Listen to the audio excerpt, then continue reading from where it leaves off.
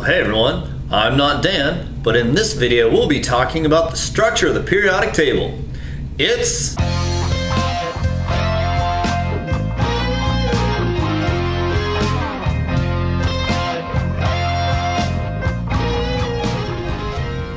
welcome back. It's time to jump on into the computer. Come on! And here it is, the periodic table of elements. And I gotta say, this truly is a thing of beauty. Alright, so first question, why is this called the periodic table? Well, a period is simply a repeating pattern. It is a cycle. And as you go through every row, that pattern repeats over and over and over again. So the periodic table is really nothing more than just a giant pattern that repeats every time you start over. So hence the reason the rows are actually called periods. And the period numbers that you see over here on the left, these represent the energy levels.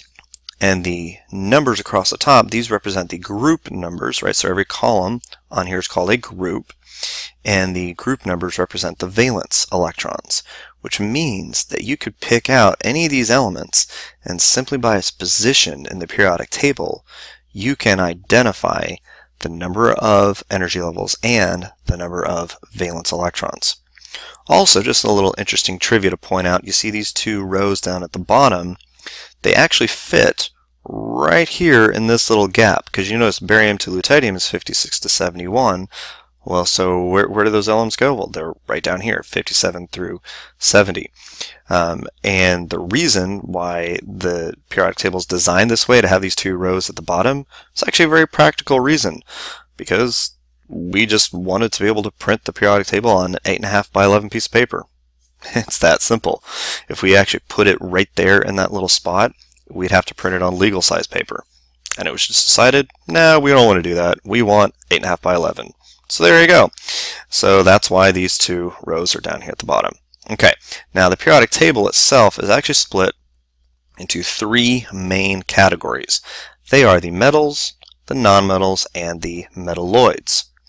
And they're all separated by this little staircase line right here. Now I'm actually going to start with the nonmetals, simply because, well, there are less of them. So the nonmetals is pretty much anything to the right of this staircase. So helium here, carbon through neon, phosphorus through argon, selenium through krypton, iodine and xenon, and radon. And lest we forget, there's actually one other nonmetal, and that is hydrogen, right over there. Okay, now the metals are everything to the left of that staircase. So lithium, beryllium, sodium, magnesium, also aluminum, and then potassium all the way through gallium, rubidium through tin, cesium through bismuth, and then pretty much everything on the seventh row that has been discovered up to this point. And then we shall not forget our metals down here on the bottom. Okay, so those are metals. Then the metalloids, pretty much everything else, are the elements that have that share a border with the staircase, with the exception of aluminum. So boron, silicon, germanium and arsenic, antimony and tellurium, polonium and astatine. Alright, so those are the three main categories, and several of these groups, or families as they're sometimes called, have very specific names. So let's go ahead and mark those down right now. So group 1A, with the exception of hydrogen, these right here, these are called the alkali metals. Group 2A, right here, is called the alkaline earth metals. Next up are the transition metals. So that's all of these B group elements over here. And we also include some of these over here that are technically in the A groups, but they behave just like transition metals. And more on that later. And let's also not forget our two rows down here at the bottom. These are also transition metals.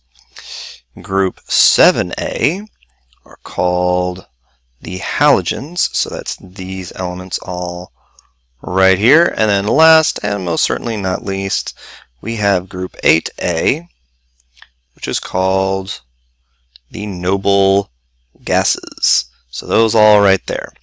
Now in the next video we'll talk about the specifics of those families, the properties of metals, nonmetals, and metalloids, and all that lovely goodness.